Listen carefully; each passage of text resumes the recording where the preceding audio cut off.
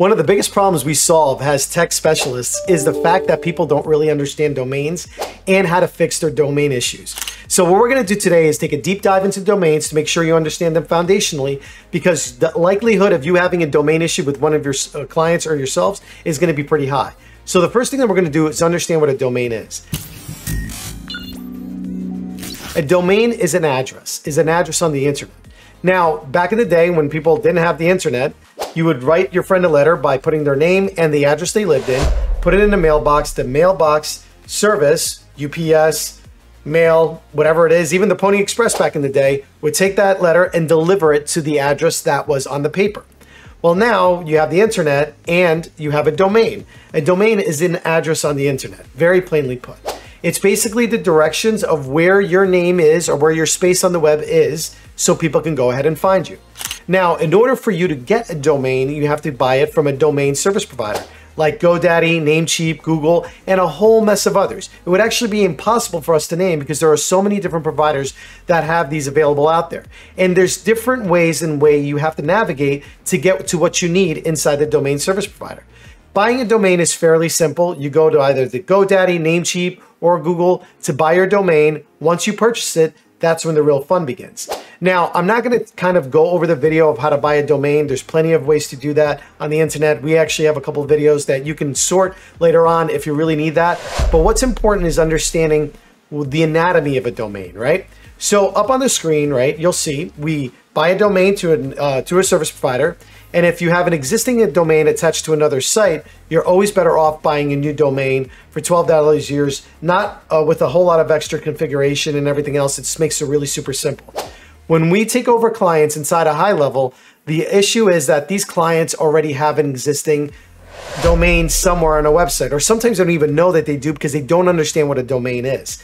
So understanding and asking the right questions to clients is the first step. One, do you have an existing website and is it up? And if they say yes, then you already know that that domain is being used for that site. Now, you can create a subdomain to use with this software, or you can use the main domain, but just understand the main domain will bring the site down or wherever it's existing in to bring it back up into the proper software, which is here. Now, using a subdomain is a really good alternative because it doesn't disturb what's there while you rebuild or while you do some other funnels or while you have some other functions in there. And 9 times out of 10, people really don't want their domain down because they have a lot of history there and there's stuff and there's active customers going in there. So the first thing you got to understand is what a domain root domain is and what a subdomain is. This, if I go up over here and I type in Nuno.com, that is an actual domain. It's a root domain, meaning it is the core domain that I bought. Now, you have a lot of ends to it. It could be co, it could be US, it could be site, it could be tech, it could be IO.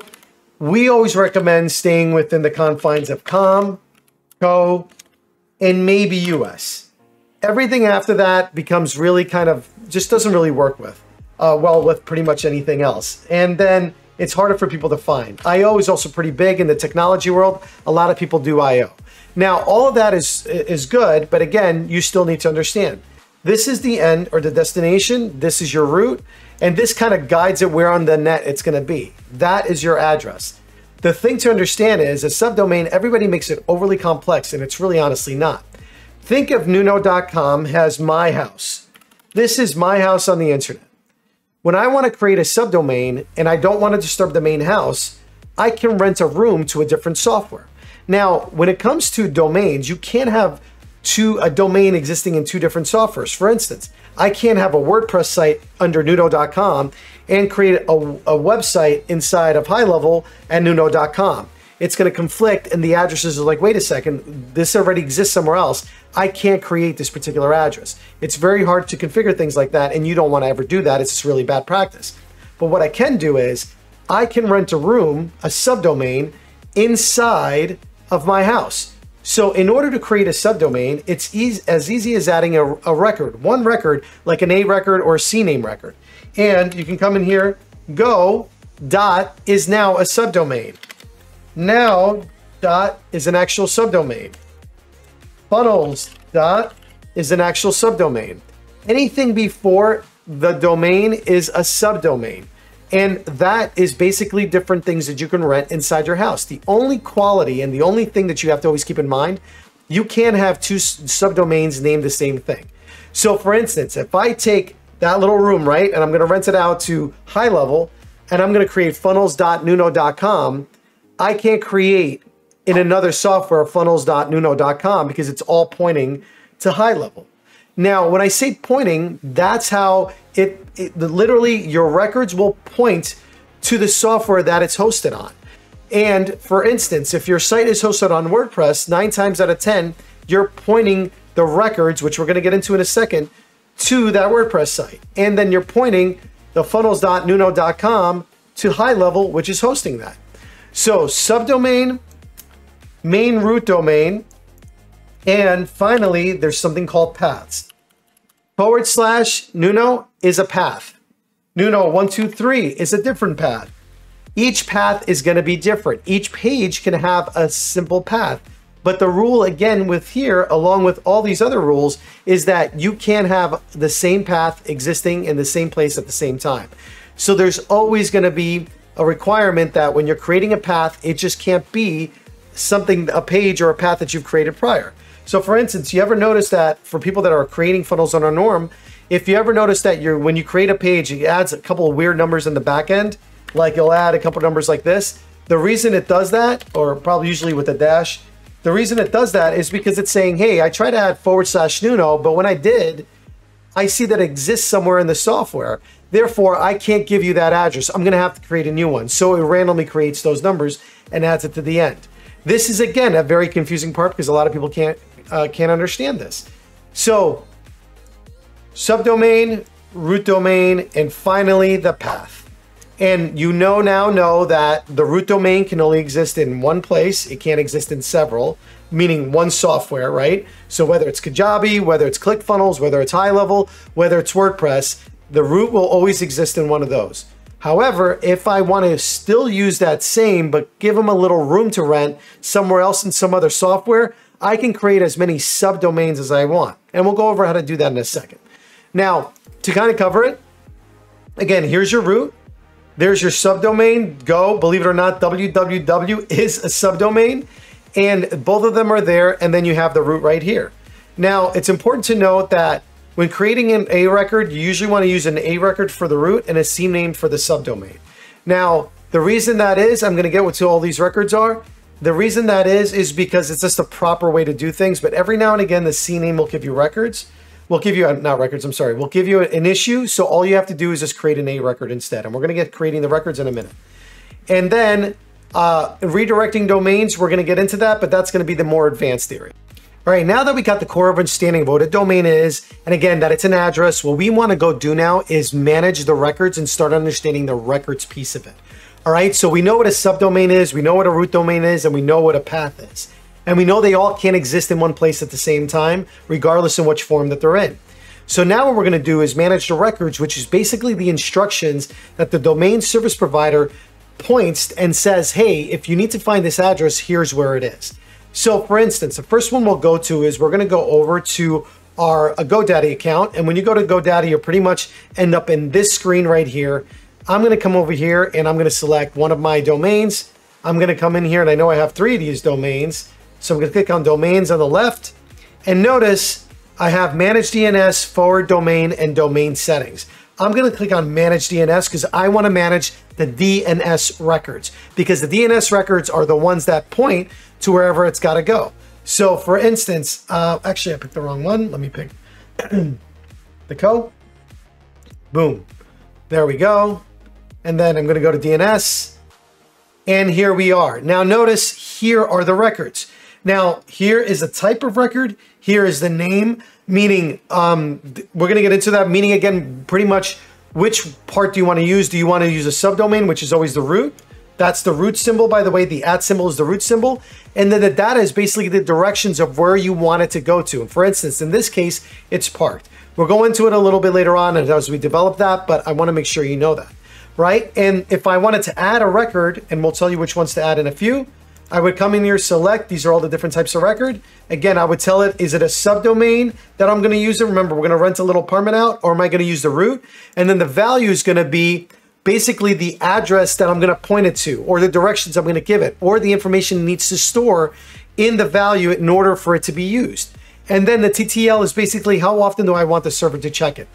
Layman terms, again, not going to get super deep into all of these things. I just want to get you functional, but I want to make sure you understand. Now, this is GoDaddy. In Namecheap, same thing. I can come in here. We'll go to GHL Camp. I come over here and I go first to manage because I want to manage this. And then I come in here and I go to Advanced DNS. And lo and behold, it brings me to the same place. But no, it's different. Here, I have to add the button, add a new record. But notice, type, host, value, TTL. Same thing as GoDaddy. Type, name, data, TTL. And it's very simplistic. Here is just when you add a new record, you get to add these records, but instead of hitting a save like you would in here, you're going to go ahead and hit the check mark. Google, same thing. You come in here, you view all your domains. I come in here, select a domain, go over to the left-hand side, hit DNS, boom. And here, looks a little different, but it's the same exact thing. Hostname, type, TTL, and the data. So instead of saying value, it says data. But it's usually the 4 things you need when you're building out a record. And just like before, if I want to create a new record, I select the type. I put in the host name, the @ symbol if I'm using this one, or I would use a subdomain, remember like the www or the go or whatever you need. And then I would add the value that it would give me. Now, usually the values for pointing things are going to be provided to you by the software because the software has got to give you instructions on how to do it. Now, we saw GoDaddy, we saw Namecheap, we saw Google. Those are usually the 3. But what happens if somebody already has a WordPress site? That gets a little tricky. Now, in SiteGround is probably one of the newer ones, but I'm going to go to my account. Inside of there, I'm going to select one of my websites, right? And we'll just select, yeah, perfect, Automated Patient. Love it. I'm going to come over here, and I'm going to go to Site Tools on SiteGround. Bluehost is going to be different. Bluehost, you have to search for it. But again, it's always going to be under some kind of domain, and it's always going to be under some kind of DNS zone editor or a DNS manager. It's going to say either or. And then here, I have to select the domain that I want. And same thing. Notice, here's the domain. I type the record, and here it just gives me the record, the value that I need because it's already selected the name and it's already got the caching all preset. But if I wanted to add a CNAME, you see, it gives me the name that it needs, the caching that it's going to do, and then that it resolves to the value. So, same like before, the type, the name, the data. Ready? It's the same exact thing even when you go into the site. Well, this will be the name, the data, and the TTL is already there, and the type you're selecting up here. So they're the ones that get a little bit more confusing because when you're working with a Wix or WordPress site, it adds a ton of records automatically without you really doing anything. So it makes it a little bit more difficult to work in here. So this is why when you come in here and you're using either a GoDaddy, when you're using a WordPress site like SiteGround, Bluehost, HostGator, you're always better off, in our opinion, just buying a secondary domain in GoDaddy or Namecheap and putting a new domain in the funnel. Way easier. And even if you're rebuilding the site because you're trying to get off of WordPress, I would rebuild it in another domain and then move the site over later on because if not, this is going to create most problems. Our biggest troubleshooting problems that we have to do with customers is because of domain issues, and 9 times out of 10, it's because somebody switched the domain over, not realizing that they were in a WordPress site. Now, the cool thing about it is if you switch the address of what it was going to, is to switch it back and everything should go back to normal inside the WordPress site. But it's very important that you understand the difference. So you have the different types of how to navigate through. Remember, each one is going to be looking differently, but you are looking for the same things every time. You are going to be able to add records, and you're looking for the DNS manager, and you're looking for domain management of some sort. And when you go in there, every place is going to have it in a different spot. We show you the 3 core ones, but we want to make sure you fully understand that it is literally the same process over and over again. So hopefully this helps, and we'll see you in the next one.